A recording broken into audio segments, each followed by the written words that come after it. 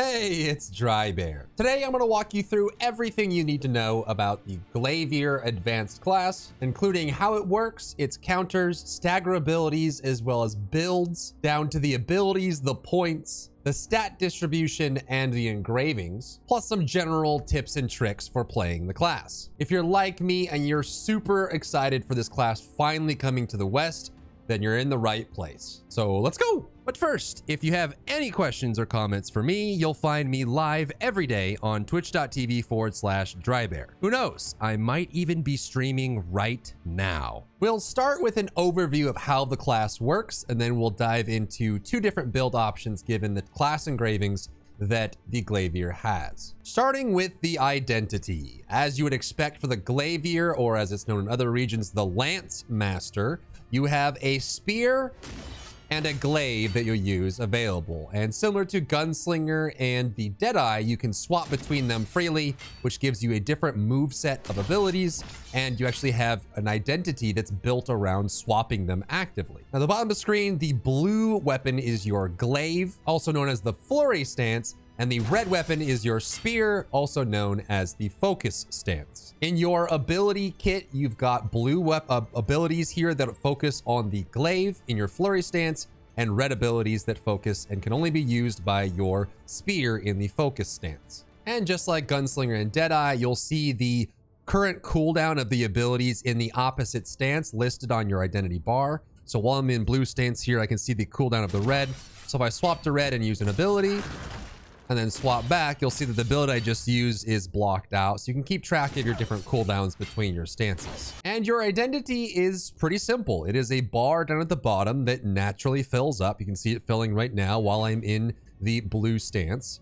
And as I attack targets and deal damage with abilities, you'll see it fill up faster and faster. It's also cut into 3 different segments, and the higher you get the bar, the better the buff will be when you swap stances. So the general playstyle is building up that bar as big as you can, getting it to a full 3 segments, and then when you swap to the opposite weapon, you'll get a buff that is correlated with how many segments you filled up.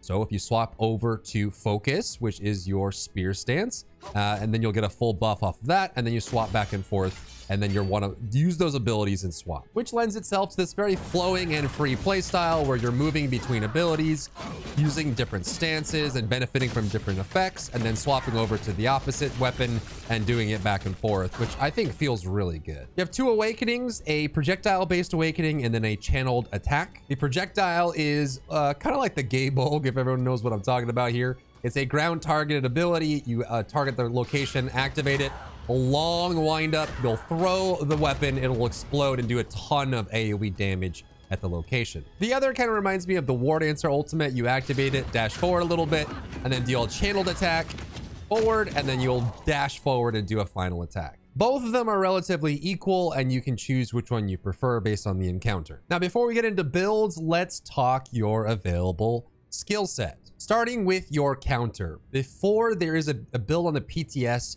in Korea that will add a second counter to the kit, but as it stands right now, I don't know if we're going to get that or not right away. This ability is going to be your only counter if that patch does not go live, and it's simply just called Vault, and it looks like this. It's a very fast reaction. It's got kind of close to medium range, but for any boss mechanic that has a counter, you see them glow blue, you get in front of them and you get them an up kick, and that's going to be your counter. Now, there is a new patch being tested right now in Korea that will make your counter in red stance actually give a counter as well, which is almost like a parry. And that will give you a parry or a counter in both blue and red stance for the stance swapping build. But I'm not sure if we're going to have that on live, so just kind of hold your breath for that. Now let's talk stagger for all the stagger check mechanics that you're going to encounter in PvE. The big thing is that majority of your stagger comes from your glaive. So you want to be in blue stance for the majority of your stagger. The only ability in red stance that has stagger on it is going to be your parry ability, where if you activate this like the Gun Lancer counter, if you get hit during that animation, then you'll attack back and deal damage to them. Just like that. And that does have some stagger on it, but otherwise, some of your best stagger comes from the Raging Dragon Slash, which is used in almost every build. It's an incredible ability. It is an area around you. You swing and do a slash, and it has mid-high stagger on it without any additional effects. Half Moon Slash is also a medium stagger as well as a level 2 part break, but this gets used a lot in many builds. It's a tornado that you spawn with very many different variations in it, depending on your tripods and runes, but it is a medium stagger damage. And your last one is going to be Wheel of Blades. So it looks like this when you have the tripod that I have equipped. But for typical stagger checks, you're going to run through those 3 abilities. You're going to drop this, flip your dragon flip, and then go straight into the flip here, sequencing the Raging Dragon Slash, Wheel of Blades, and the Half Moon Slash. For part break, you have several options. There's one in the red stance, which is going to be your Spiral Window, or Spiraling Spear as it's known in the West. This very quick stab here has a level 1 parts destruction or part break on it. Half Moon Slash has parts level 2. Shackling Blue Dragon also has a level 1 on it, which looks like that. And Chain Slash, which you can use from a range. Now let's talk builds you can use for the Glaivier. As with every other class, you have 2 class engravings that will determine the style for your build, and they generally lean heavily into different parts of the mechanics that this character has available. For the Glaivier, you can either lean into the stance swapping with Pinnacle, which takes the buff that you get when you swap between weapons and just makes it even stronger, which scales up the attack speed, move speed, damage to enemies, and either crit rate or crit chance or crit damage that you get between which weapon you're swapping to and from. But if you prefer, you can also play with the second engraving, which is called Control. Control says, I don't want to use my focus stance, which is the spear here, and instead locks out the use of the spear entirely, leaving you only with your blue stance, your glaive,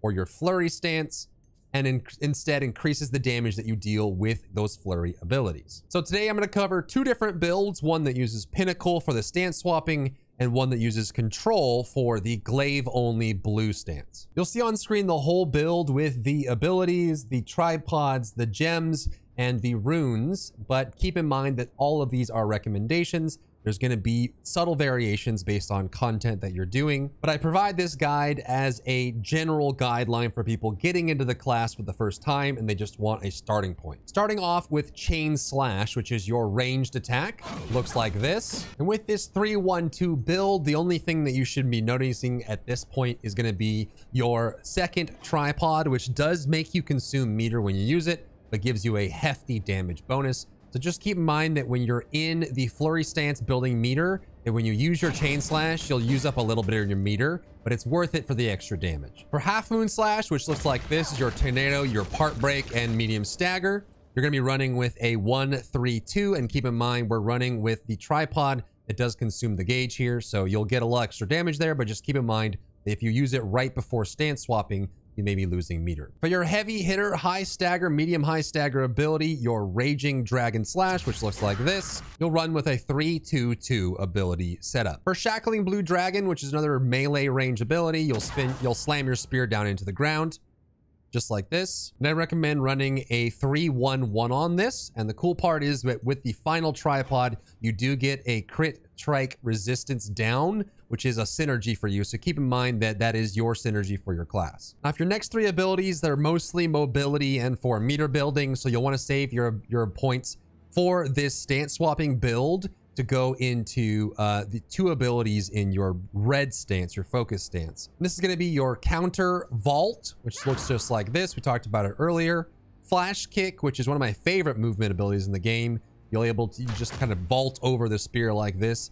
This one is super useful for getting a little bit of distance. And if you have extra points, you can tripod it to get more distance on it. So for flash kick, you can run with 1 to get extra distance if you have the points. For vault, you can run with 2 for the extra distance. And for your last ability, you can run with Stampeding Slash, which has a nice benefit of giving single target damage and a little bit of movement when you activate it, which looks like this. Next, while you will have access to all of the 6 red abilities in your focus stance, with this build, the stance swapping build, you will be focusing your efforts and points into 2 specific abilities. The first one is Starfall Pounce, and this is a jump attack that looks like this.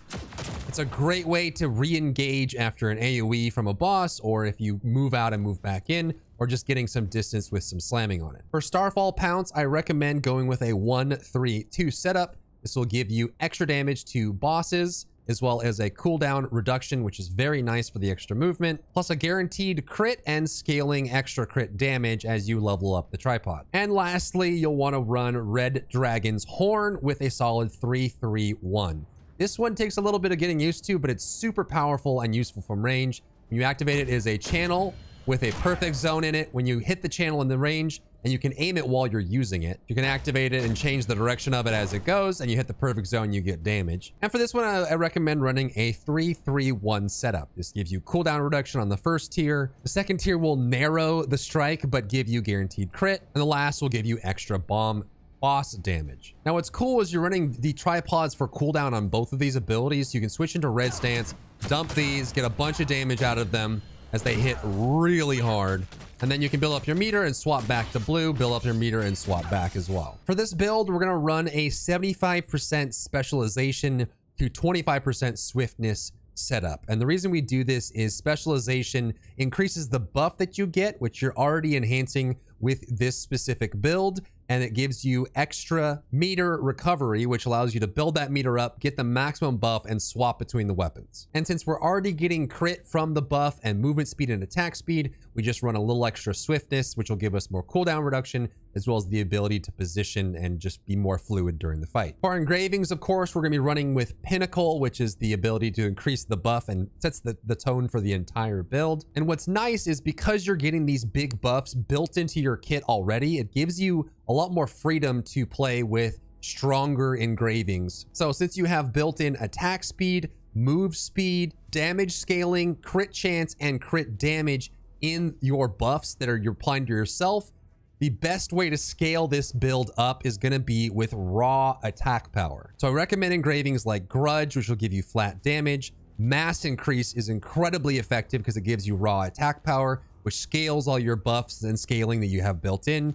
Cursed Doll, same thing, more attack power. And that should make up the bulk of your build, but you can also run Keen Blunt Weapon and Raid Captain to scale off of all the extra movement speed that you have. The Keen Blunt, you're already getting crit rate in the build as well. So it's because you're getting so much foundational stats from your buffs, it gives you the ability to just scale the raw damage and attack power through your engravings. I've also included recommendations for the runes you want to run on each ability, as well as which ability should get damage or cooldown or both on your gems for your total setup, as they tend to scale better with damage or cooldown or neither. And that's the Pinnacle stance swapping build recommendation. Stay tuned to the end for some tips and tricks on gameplay. Now, the second engraving control disables your red stance. It disables your spear. You only have the glaive, but it makes your glaive abilities do more. Now, obviously, since you can't stance swap, you will not be getting the stance swapping buff that's built into your kit, especially not being scaled with the other engraving. So you're going to focus all your points, gems, and runes into your blue skill set. Now, I'm going to recommend the same abilities that we had for the flurry stance in the last build, with one exception in distribution of points. So all the abilities are the same with the same tripods. We're just going to put more points into Stampeding Slash. This one can hit pretty dang hard once you have the tripods on it. For Stampeding Slash, I recommend running a 3-3-2 setup, which is going to give you scaling damage on both these two tripods. And the super difference is going to be on the last tripod, which removes the forward moving element of your Stampeding Slash, but gives it an extra slash or two and some extra damage. And it looks like this. Now, typically with this only blue build on control, you want to have as high a swiftness as possible for several reasons. Firstly, you're going to be gated by having only 8 abilities to spend, and you can't spend your cooldown time in your focus stance with your red spear. So you want to make sure you have high swiftness so that you can keep those cooldowns rolling. It also has great synergy with Raid Captain, which is going to give you an extra boost in damage. Grudge and Cursed Doll still work great here, but instead of the engravings we saw before, you're going to run with some common engravings like Ambush Master or Adrenaline. And since you have high swiftness with this build, it means you can keep Adrenaline up pretty often. And Ambush Master, should you choose to run it, gives you extra damage when attacking the target from behind. Then the remaining 30% crit that you have in this, the remaining 30% stats you have in this build, you're going to go with crit, which is going to just boost up your damage even more. And that's all there is for the blue control build. Now, I will mention a bonus build that I'm thinking is going to start becoming more and more popular starting with Korea, is going to be an all-attack engraving build based on a focus spear build, 4-headed dragon. Now you can modify this ability, which normally is just an activated normal attack, to be created into a channeled attack with a tripod on the 2nd level, which gives you a big boost in damage, which makes it look like this. You can see how fast that hits and how much damage that does. It can even apply a bleed when you have the extra bit here. Now this tripod here is getting a pretty sizable buff in Korea in the next balance patch. Again, I'm not sure if this is going to be included in our first version of Glaivier when release comes out tomorrow, but it is an option to run with all-out attack as it increases damage done by channeled abilities with charge abilities, and you can run in and do this. And I think this is going to be a super satisfying, fun build to run with that we're probably going to see more of in the coming months. Now I've created cheat sheets for each of the builds, as well as a cheat sheet that shows both builds on one screen. You can keep open on your second monitor or on your phone to keep track of how you want to spend your points or how you want to build your Glaivier. And you'll find those links down in the description and in the comment section. Now let's talk about some basic tips and tricks and gameplay advice to help you get started with your Glaivier. Now, if you're running the control build with high swiftness, you'll still feel incredibly fast. But if you compare the Pinnacle build with high spec, you'll find that she plays a little bit in the medium range of speed. But what's cool is she actually has a good amount of stagger immunity and super armor built into her kit, plus the parry, which allows you to stand your ground when you're in an encounter. Things like Wheel of Blades, especially when you have the double track on there, does have stagger immunity on it. Raging Dragon Slash has stagger immunity, so if you want to attack through some minor attacks and hold your ground, you can. And some of your movement abilities that we added into the kit to make it feel more fluid when you're in your flurry stance, like your counter, as well as your vault, both have stagger immunity on them. So you can use those at the right time to take partial hits and still not get stopped when you're moving around. And as you get more comfortable with the stance swapping, if you're running Pinnacle build, you can start utilizing a lot of the movement that's in the kit right now. You can use the vault in your blue stance to get some distance, move forward with the stagger immunity that you have on your Wheel of Blades like this. And in focus stance, you can use Starful Pounce for mobility as well, jumping over mechanics or avoiding hits. And there's a lot you can avoid using the parry Dragon Scale defense, which works just like the Gun Lancer parry. You activate it right before you get hit. You'll absorb most of the hit. It actually has a lot of HP on it you can absorb with it. And for many attacks, even boss mechanics like AoEs and ground strikes, you can activate it right before the hit to avoid that singular hit and stay where you are, which makes the Glaivier very unique in her playstyle. And once we get the balance change that allows the Dragon Scale defense to cause a counter for bosses as well, it gives us an option to counter with that or with our vault when we're in the flurry stance. Another cool trick is swapping to the right weapon when you have to break specific hit requirements. So if you run into objects that have just a set hit limit, like they need to be hit 10 times to be broken and there's no damage, they always take 1 damage. Or if you have a teammate that gets stuck inside a mechanic where they get CC'd and you have to attack them to break them out of it, I highly recommend just switching to your focus stance if you have that build. You can see that the glaive is moderate in speed, but if hits are your most important and you're running the stance swapping build, switch over to focus, bring out your spear. And what I love about this is the hits come very fast and they also do not have a break in them. It's continuous. So you can actually just, roll over. Say this scarecrow over here just got caught in a mechanic. I can jump over there, switch to my spear, and just start breaking them out with ease. It's one of my favorite things about the Glaivier. And a good reminder that if you are running into a stagger check, you only have one ability on your red bar that has stagger on it. So just make sure you're switching over to your flurry stance. If you have stance swapping, of course, if you're in the control build, this doesn't really apply to you because you're always in your stagger setup and you want to use your highest stagger abilities to break that. And that's it. I hope that's plenty of information to get you started with your Glaivier. Congratulations on finally getting here. And if you're watching this video, you're probably playing a Glaivier right away, and so will I. So enjoy. If you enjoyed yourself today, leave a like down below. You can support me and my work on Patreon and view Patreon exclusive content, link in the description. Thank you so much for tuning in, and I'll see you in the next one.